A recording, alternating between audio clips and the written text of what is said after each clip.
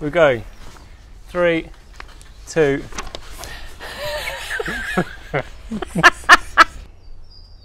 So we're doing a series on the Resurrection Church, and it is very simple. We're looking at how the resurrection of Jesus can and should totally change our understanding of what we think about church. Some people think church is a building. Some people think church is a group of people. Some people, even people who go to church, think that church is about humans doing human things. We sing, we speak, we pray, we even confess our sins. But the resurrection tells us that church is more than all of those things. The resurrection shows us that church is God's thing, and that God will lead it, nurture it, grow it, and it will flourish forever and ever and ever and ever and ever. Nothing can stop the church. Nothing. 300 years ago, Nathan, what do you think the biggest company in the world was? KFC? KFC?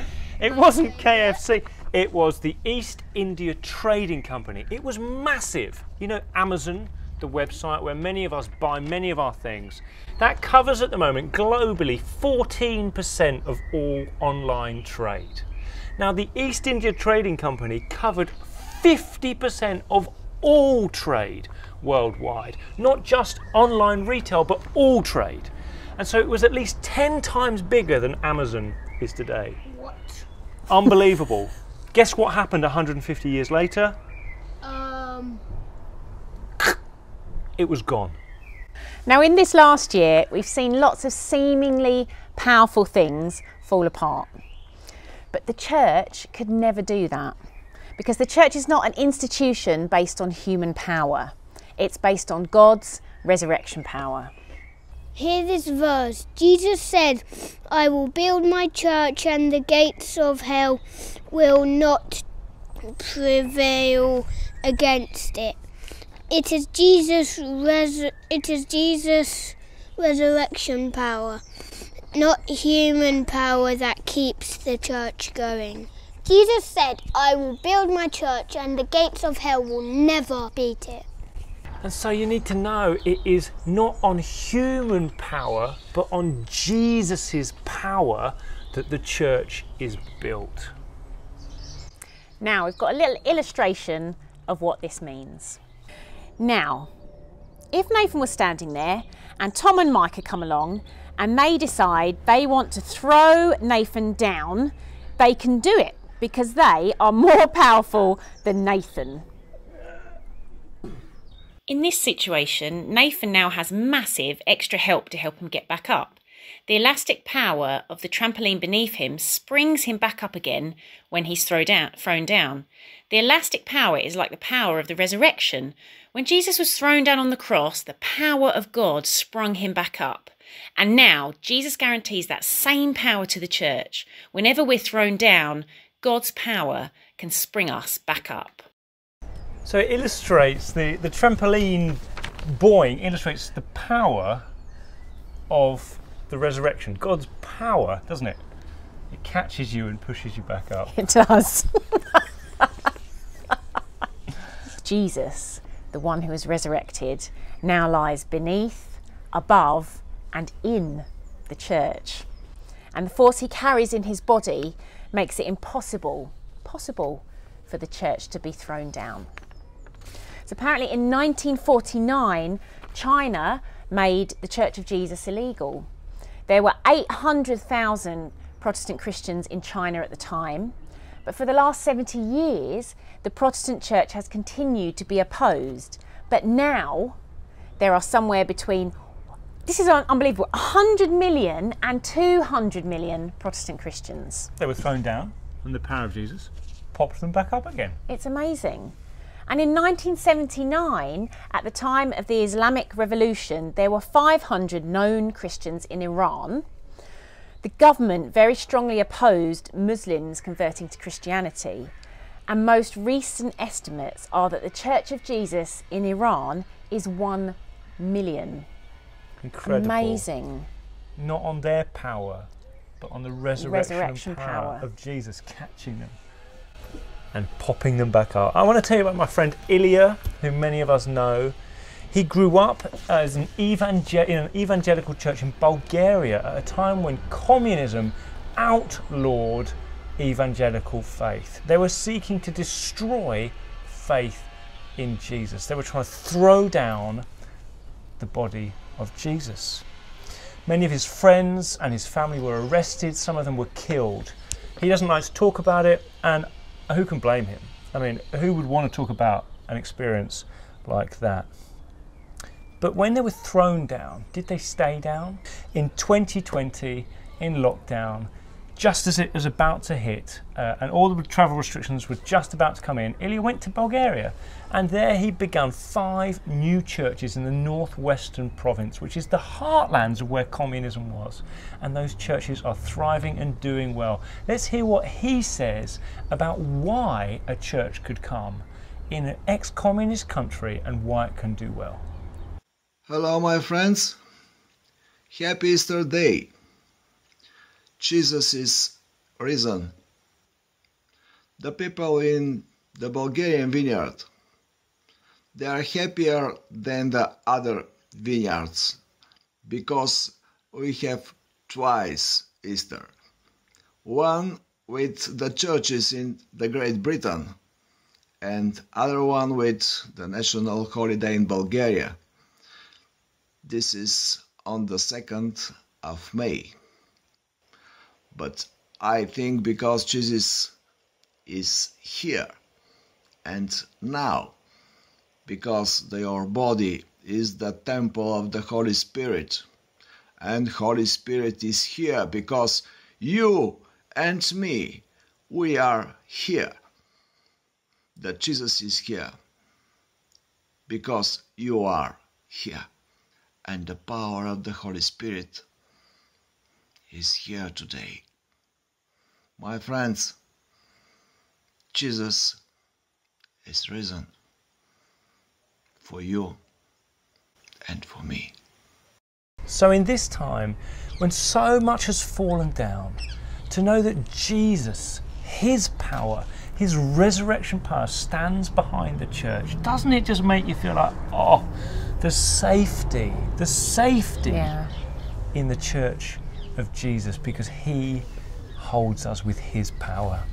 And I wonder if some of you watching this would like to be part of a people that is as safe and as secure as that. I wonder if you would like for yourself to know that God is below you and above you, and his power will hold you. And even when you're knocked down, he will cause you to come back up.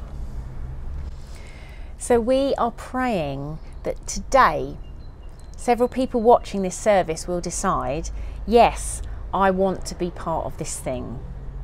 I need that force of the resurrection in my life to push me back up. And we're wondering, is that you? We're praying that it is. We're praying that it is. And just to showcase this a bit more, we've got a range of very ordinary and very wonderful people from our church who are just going to share with you how the power of the resurrection has made very tangible differences in their lives. Good morning, church. Today I'm going to share a testimony with you how God opened the eyes of my parents to show how powerful and kind God really is. One day when we went to Winter Wonderland in Hyde Park, it was a very crowded place with over thousands of people there. I was about 3 and my parents took me on a ride which I love. So a couple minutes after we got off, I realized how much I loved that ride. So while my parents were talking to my friends, the little cheeky me snuck off. Without turning their backs for 1 second, they had realized that I had gone. They were worried sick. They kept on looking for me for a long time, and they had to call the police over, and the police shut all the gates of the carnival as they were worried someone has taken me, but that's what they thought. While this all happened, I was relaxing on a ride, chilling out. My parents prayed to God so hard that he would help me find them. And then my dad's friend found me on a ride as I waved to him. My parents learned one thing, actually 2 things, that day. Number 1, we will never let go of Chineru ever again. And number 2, how powerful and God really is. So many things could have gone wrong with me. A 3-year-old walking around in Winter Wonderland with thousands of people there on my own like that. Imagine what things could have happened to me. It could have been taken hours and hours for my parents to find me again. But God is powerful and he loves us. And that's why he found me, to use my family. And this is a verse which I love. This is a verse that is in Isaiah 41:10. So do not be afraid, for I am with you. Do not be dismayed, for I am your God. I will strengthen you and I will help you. I will uphold you in your righteous hand. I would like to finish it with a good Happy Easter, everybody. Tom's just asked me to say a couple of words about where I felt God being close to me during the last few months, and if I'm honest, it took me a while to think about, because like I imagine many of us, I felt God near and I felt him very far over the past few months. Like I imagine many of us have struggled, and the last 3 months I found particularly difficult compared to the 9 before that. Just where my sort of mental capacity to deal with the pandemic has gone, and sort of the stresses and strains of work hasn't changed yet. Everything else around me has, and all of our leisure and social time was stripped away, and yeah, it's very difficult. But where have I felt God most alive? And for me, it's when I've made a decision to push into him. Everything's changed around you, and it's hard to feel helpless and a bit lost and a bit sort of set adrift, but the promises of God never change, and that's something that God regularly shows me, sort of pre-pandemic and now. With everything going on in the world, does God still love me? Does he? Will he never fail me? Will he never forsake me? Yes, he will never do those things, and he will still love me always. He tells me not to be afraid, not to be anxious about anything. Has that changed? No. Still, do not be afraid. Give it all to God. Cast it at the foot of the cross. Is the word still a lamp unto my feet? Yes, I have to read it for it to be a lamp unto my feet, and it's something I'm working on doing more of, but yes, it is. But yeah, so for me, like the peace, joy, clarity, and understanding around what's going on, like it comes when I've just included him. And sometimes that can be really pressing in, trying to read the word, trying to pray. Other times it can be just literally giving him 30 seconds, as I'm at my desk. That's at my desk, my kitchen, my dining room table, trying to work. Just giving him the day and saying, Lord, I just need you in this day. Please just be there. So all the promises of God, and there's hundreds, but they stay the same. God never changes. When the whole world changes, it's suddenly how big he is becomes a reality, and then how all this stuff going on, and he remains the same, and he can still be trusted, and he is still God. And so the final thing I just leave with is a verse from Isaiah 54 verse 10. It says, though the mountains be shaken and the hills be removed, yet my unfailing love for you will not be shaken, nor my covenant of peace removed. God is the same yesterday, today and tomorrow, and we can trust in that.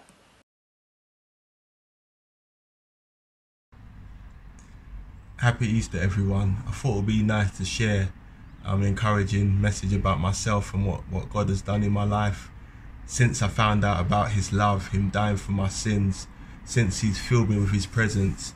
There's been a lot of changes, just reflecting, there's been a lot of changes in my life. For example, before I used to love money to the point where when I was in secondary school, I fell out with someone I was close with over £1. And that's how much I used to love money. I used to make money. I was a bit of a wheeler and dealer. I used to save a lot of money to the point where when I left school, I could buy a car. That's how much money I made when I was in school. But I never used to give money. And when I found out about the love and the generosity of Jesus, it melted my heart to the point where I wanted to give away money. I wanted to do things for people, where if I see a homeless person on the street, I want to actually buy them something. If my friend's in need, I see that, oh, like, I could bless them with that.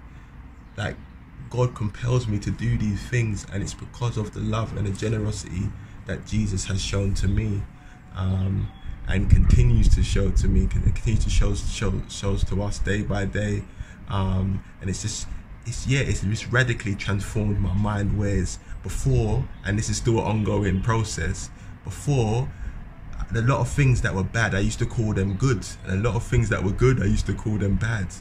Like marriage, I said to myself, I'm never getting married, and this year I'll be married 8 years. So it's a lot of things that God has transformed in my life, and it's through me seeking Him, through me reading His Word, it's through me getting advice, being humble and listening to people, and not only listening to them, but going back to God and saying, God, is this what you're saying?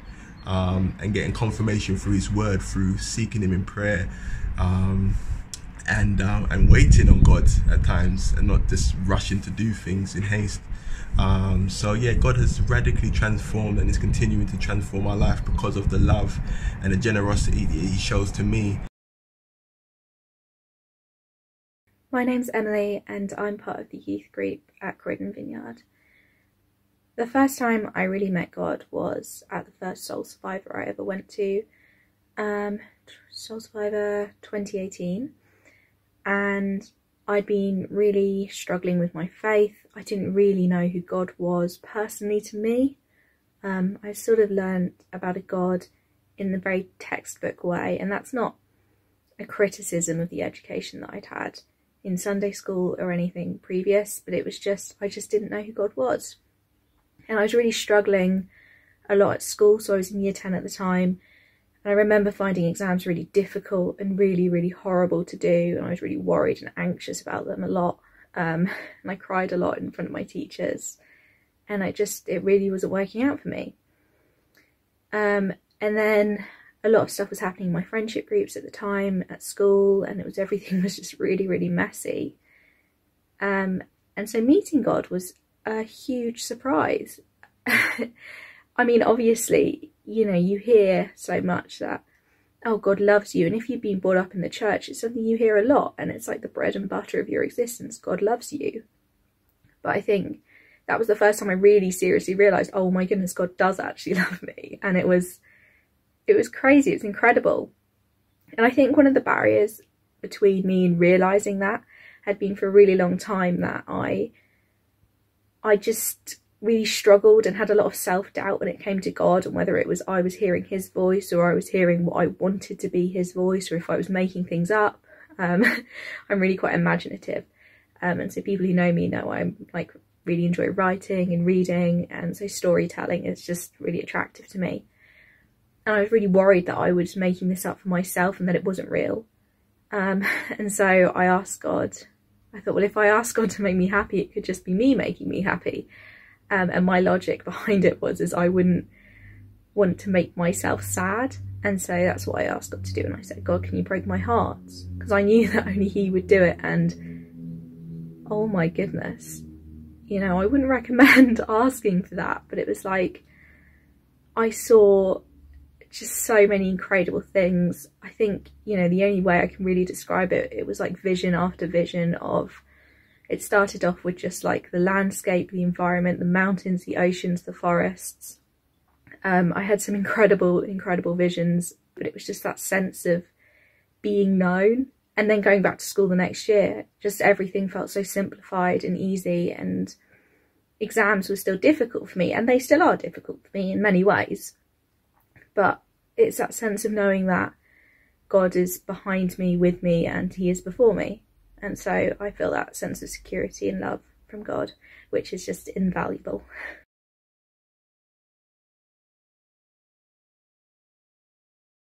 Good morning, everyone. I'm Catherine. I come to Croydon Vineyard.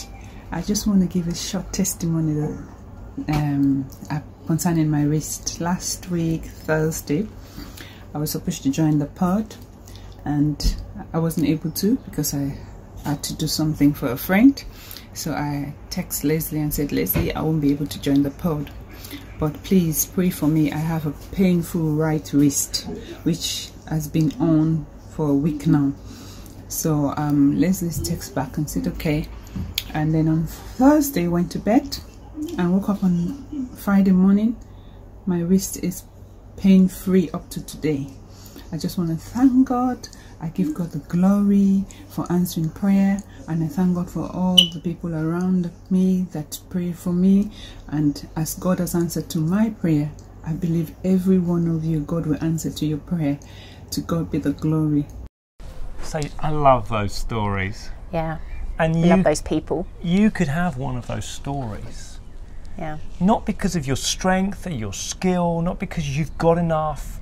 None of us have got enough. But Jesus, his resurrection shows he has the power, no matter how low, how lost, how broken, how opposed, how damaged you can be. He can come with his resurrection power and lift you up. And if you want to do that right now, we're going to pray a really simple prayer that maybe you want to pray yourself as well. And if you just repeat this in your heart and at the end say amen, and we would love you to let us know if you've prayed that prayer for the first time or if it's been a significant repeat for you of praying that prayer. So let's pray. Jesus, we recognize that many things we thought were strong have shown themselves not to be strong.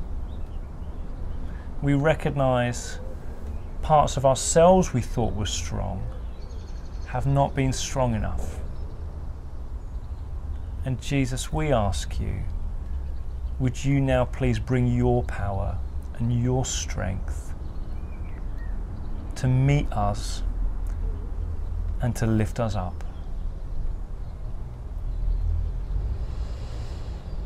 And you can just repeat after me, Jesus, I give my life into your hands. Please forgive me, please meet me, please help me.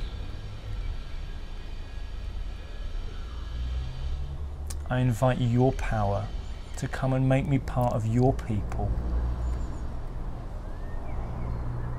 so you can lift me up and I can be with you. In Jesus' name, amen. Amen. And if you prayed that prayer, to receive the resurrection of power of Jesus Christ right now. In the name of Jesus Christ, receive it right now. And you can never be too young or too old to pray that prayer. I'm glad you pointed young at me when you said that. No, you can never. You might be a tiny little kid watching this, or a really old age pensioner watching this, and you're never too young or too old. We pray that you know in this time, this Easter of all Easters, the resurrection power that Jesus brings his power into your life.